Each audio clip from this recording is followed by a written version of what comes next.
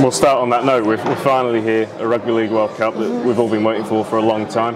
How exciting is it to finally be over here and just days away from that first game? Oh, it's crazy. I think we've all been thinking about the World Cup in something that's ahead, something that we're working towards. Even when we were in camp back in Australia, we were in a training camp for a week, and that's something we usually would do, come together for a week, so it hadn't really kicked in. And I think when we touched down in the UK, we started seeing signs and banners. Now we've spoken to the other captains and teams. It's really kicked in. The butterflies have started, but ready to play some football.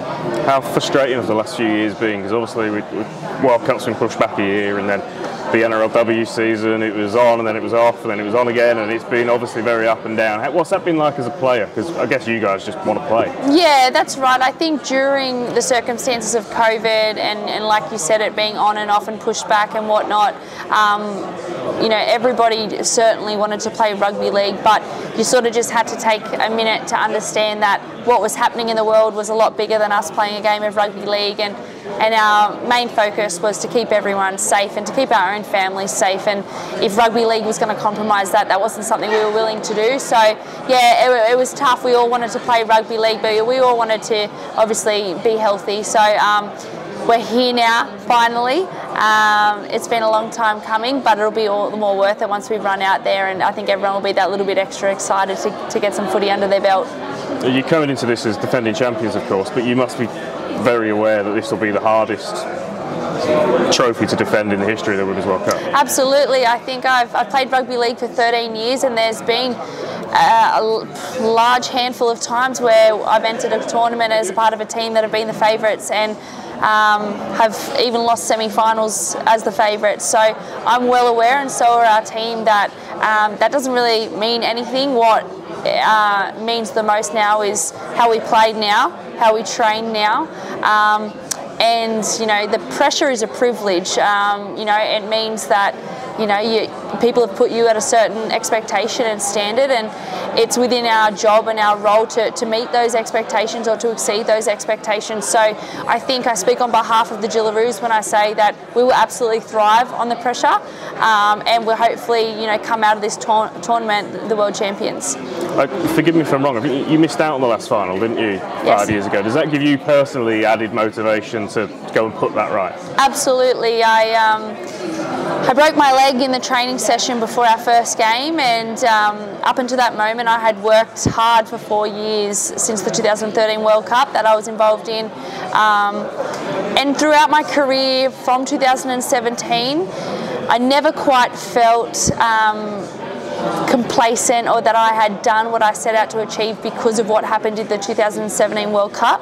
My heart's a little bit broken from it still, and I know that it's not going to heal until I run out on the field with my teammates and I lift that trophy above my head, because it's just like anything, you can work so hard for something, but if you don't reach the end goal, the journey's sort of not as enjoyable. So yeah, for me, I'm extremely determined as a team, but extremely determined individually to get through my training sessions, but also to win the World Cup and run out on the field. Sun's out now. It wasn't this morning. Have you played in these kind of conditions before? Oh, I'm actually so happy about this weather. I thought it was supposed to be cold and rainy the whole time we will be here. Yeah, I think we've, during NRLW, during our State of Origin campaigns, yeah, we've trained in all different types of conditions, rain, hail, shine, wind, whatever, and it's really important for us to not get too fixated on things that we can't control and just hone down on the things that are in our control, and the weather's not one of them.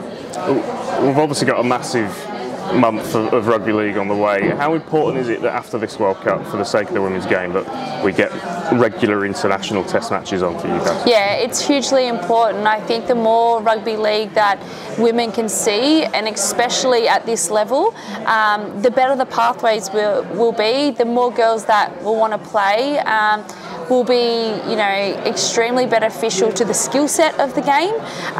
Yeah, the more people that are playing this game, the better it's going to be, and the more opportunities there will be in the future for girls to be able to do this as a full-time career.